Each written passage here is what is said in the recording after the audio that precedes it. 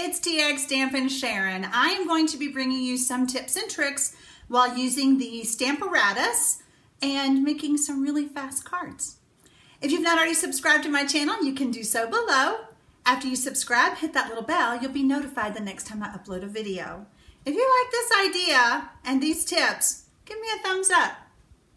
I'm so glad we're stamping friends. I love that sentiment. I love the concept of these quick, easy note cards.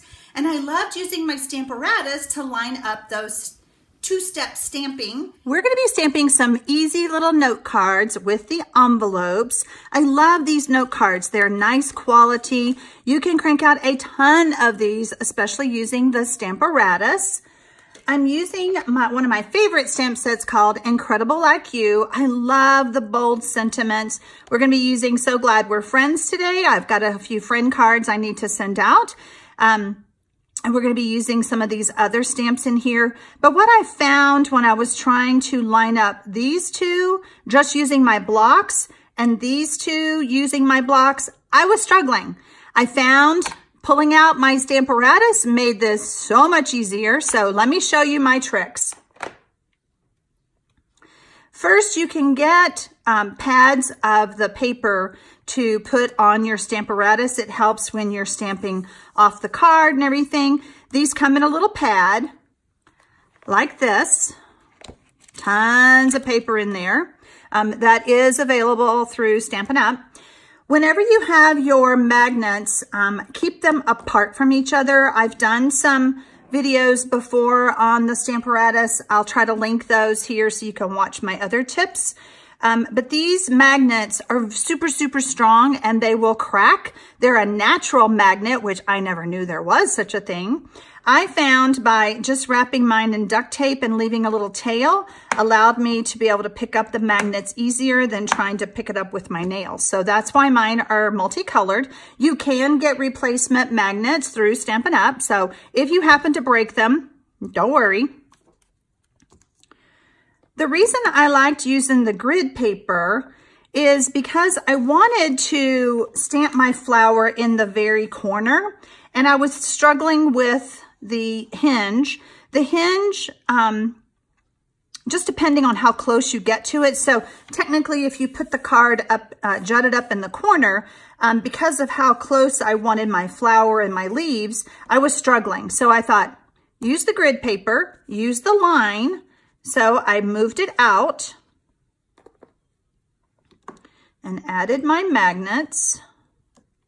Okay, so that's going to hold my paper in place. Oh, by the way, I do have, let me show you, the black foam that comes with it because these stamps are photopolymer. I need that cushion to get some good images.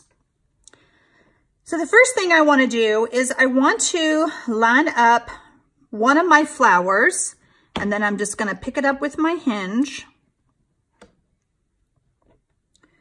And I'm going to go ahead and stamp that, by the way, because it's easier once I ink it up where to line up the other one. I loved using the Stamparatus for this idea.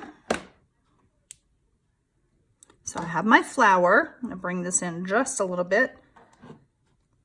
And then I'm going to take my second step, we call this two-step stamping, where I'm going to be getting some outline images of my flower. And I found using the bottom, I came out with the perfect result, lining up the bottom with the stamped image. We're going to go ahead and close our hinge. And then we're going to ink up this side.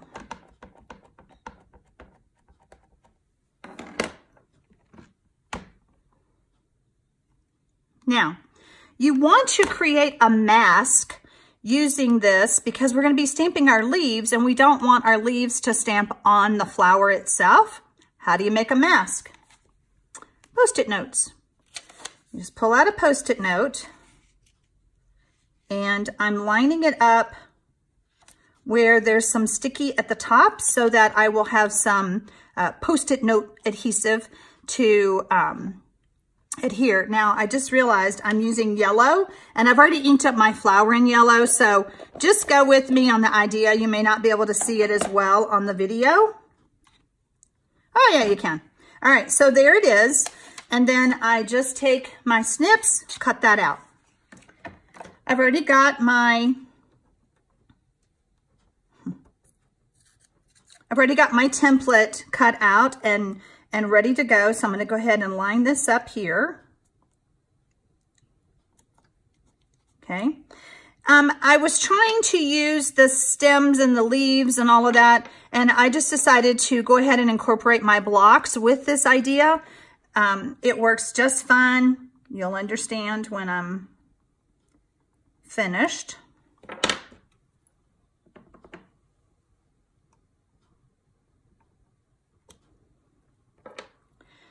Now, I am going to line these up because these were my other two leaves that were I was kind of struggling with when I was doing my stamping just with my blocks.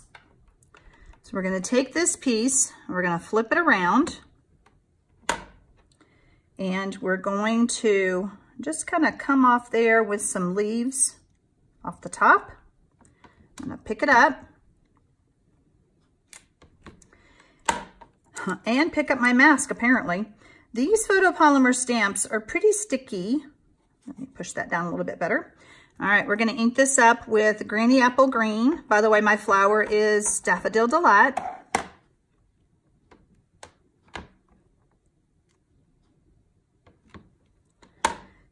That is on my mask. Don't stress. I didn't mess up.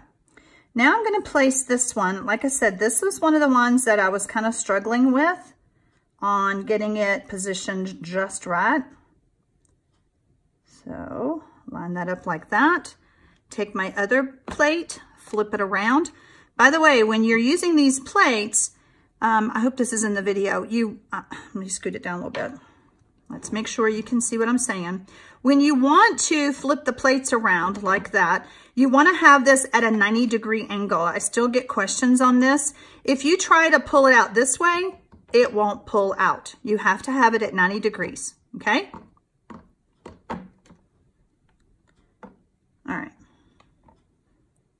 Let's grab this. If you want to, I kind of did a few practice sessions on my scrap paper with the leaves because it's a little tricky to get them to line up. But you can do it. There we go. So I don't know if you can tell in the video, it just gives a little softness to the tips of those leaves. Super pretty. All right, we can take off our mask, maybe. Some good Post-it note stuff. I figured out that for my sentiment, because I already have both sides of my plates, I want to go ahead and just add my sentiment. I'm going to put it right here where I want it. And then I wanted a few little dots.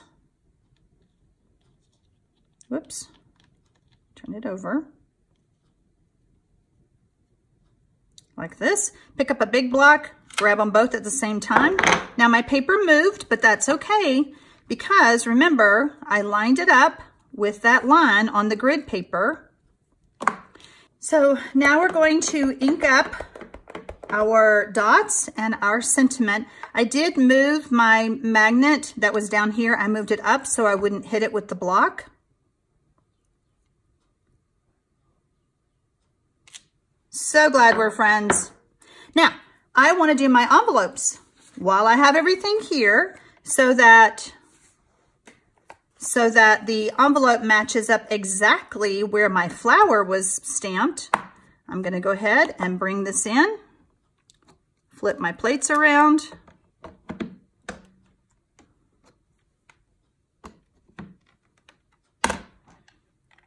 ink up my flower. The beauty of the Stamparatus is if you don't stamp completely, you can just re-ink it again. Or if you want a darker image, you could do that as well. Put my mask back on, flip my plates. So remember to think about, remember if you don't have a Stamparatus right now and you're struggling with lining up two-step stamps, don't forget about this video. You could order a Stamparatus from my website And it really does make it so much easier to line things up, and then you don't have to worry about it.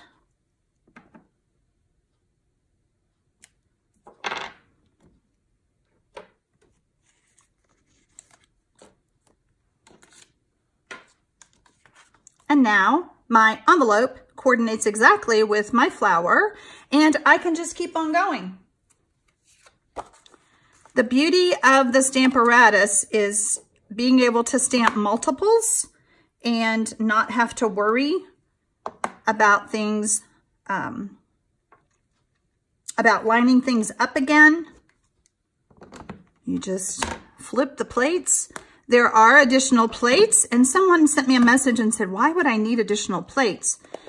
Honestly, I'm going to go ahead and order the extra plates because I could have my sentiments on another plate and not worry about getting ink everywhere. So I think I'm going to go ahead and order some extra plates. This is great for invitations, Christmas cards, just keep stamping kind of thing. Add my little mask, flip my plates.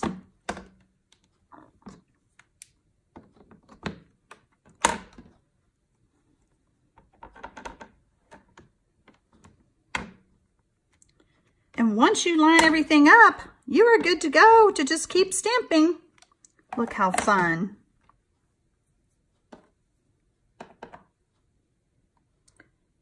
Also, if I had additional plates, I could add these.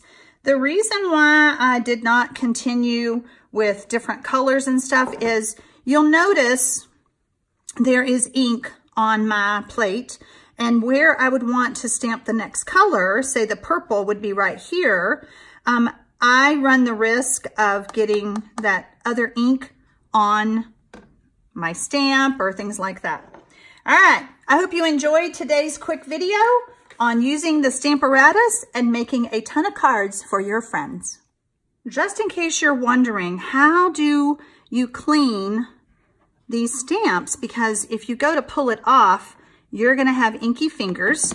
So Stampin' Up sells a simple chamois, and it does get stained. Don't worry about it. It still does a great job cleaning everything up.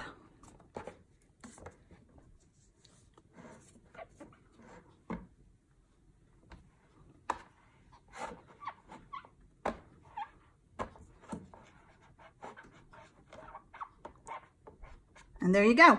Now I can pull the stamps off, put them away, and not have to worry about having inky fingers. If I can ever help you with any of your Stampin' Up supply needs, let me know.